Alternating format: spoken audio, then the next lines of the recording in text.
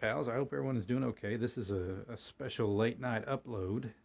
I'll do the very best I can. I did go to the dentist today and had some fillings, and as always, I have some trouble speaking clearly for a couple of days afterward. I'll do my best. I'm real excited because Action Force Series 3 arrives tomorrow. That's the ladies. So, in anticipation of that, I just wanted to show viewers some more customs. Action Force custom figures I'm working on, and they're all, you know, works in progress forever because of how interchangeable the parts are on these. And I've outsourced some parts from some Star Wars and G.I. Joe as well on some of these. I think a couple of these we've already seen in the past, but I have made further modifications to them. The one in the middle is a work in progress. It's not complete, but hopefully it will be soon. So let me tell you all about these, okay? We're going to start with Desert Ops Duster. And again, we've seen this figure once before at least. This was a result of picking up an extra Duster and Desert Rat during the Labor Day sale. And so what have we got here? Well, it's Duster's head and arms up to the biceps, and also you can kind of see it now, between his sternum and his waist. That's a Duster part. Okay, but otherwise, lower body is pure Desert Rat, and so is the chest and the upper biceps. Also Desert Rat's neckerchief. The webbing system is from version 2 of Sergeant Slaughter, as is the backpack. Okay, pretty sure the holster belt and the med pouch are both from Desert Rat. The goggles are from Hoth Princess Leia from Star Wars Black Series, and the long arm is from I think this is from the Delta Gear Pack. So there you go. That's a wide assortment of different figures used to create this, or parts from figures used to create this in gear sets. I think it looks great. So this is Desert Ops Duster. Okay. Next we'll look at Steel Brigade Commander Desert Rat.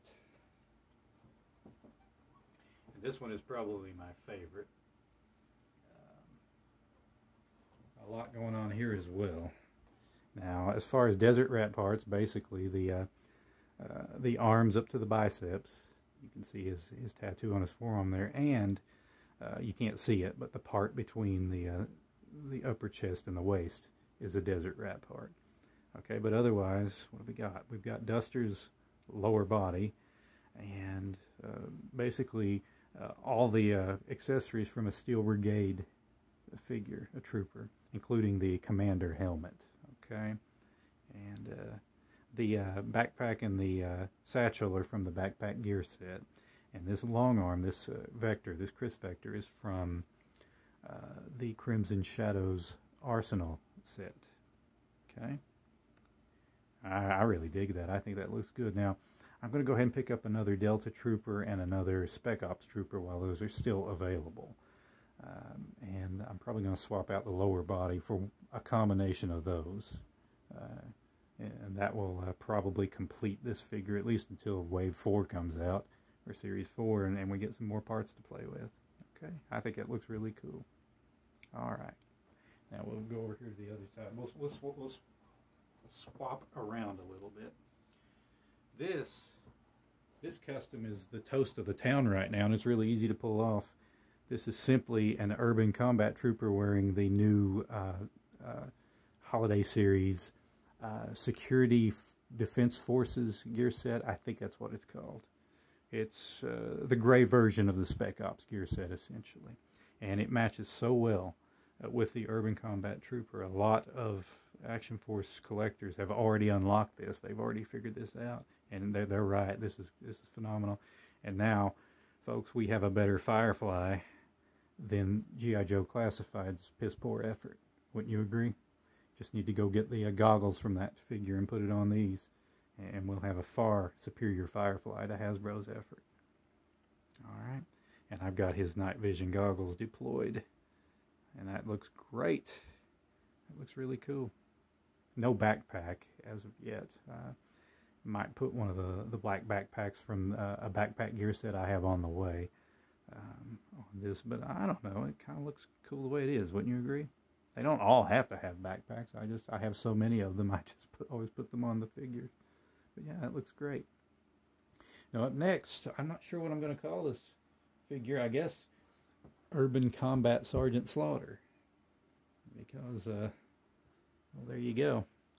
So what's going on here? Well, we have Sergeant Slaughter's lower body, okay, and we have the other half of the Spec Ops Trooper upper body.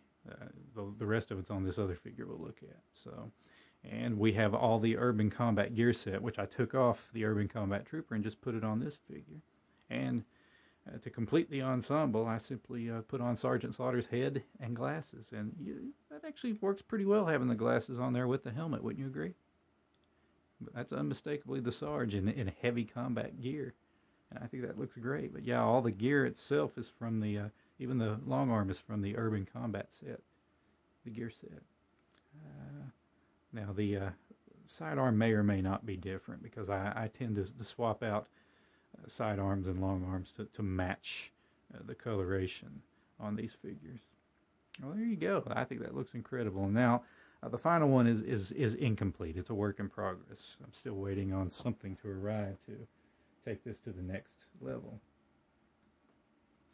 This is essentially, we've got Sergeant Slaughter's upper body with Desert Rat's head and the Spec Ops Trooper's lower body. And as soon as my Cloth Goods referee shirt arrives, that's going straight on this figure. And if it fits properly, I now have a referee for my incoming wrestling ring.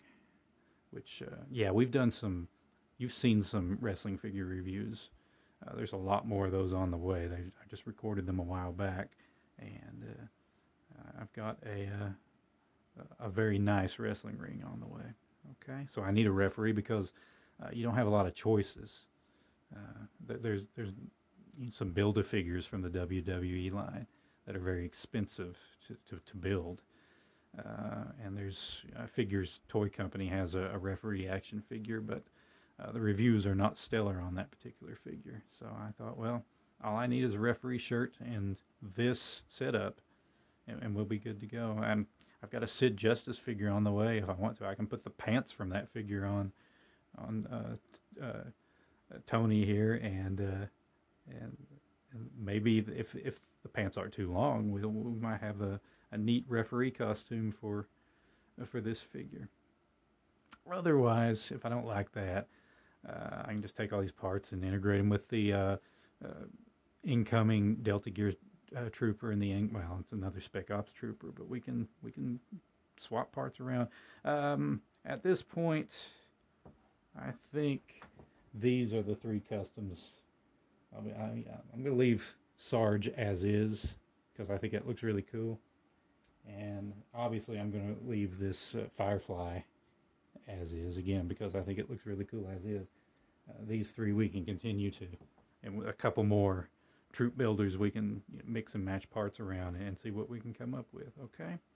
Alright, well, this is just to tide me over, really, pals, until the ladies arrive tomorrow, and we'll unbox those. I'm not going to try to do a formal review on any of them until I can talk a little more clearly and articulately to a larger extent than I can at this moment. But I'll film an unboxing, and then I'll probably upload that tomorrow evening in addition to whatever action figure review is going to drop tomorrow. Okay. Well, I think it's my bedtime, pals, and a well-deserved one today. So I'll talk to you again real soon. Take care.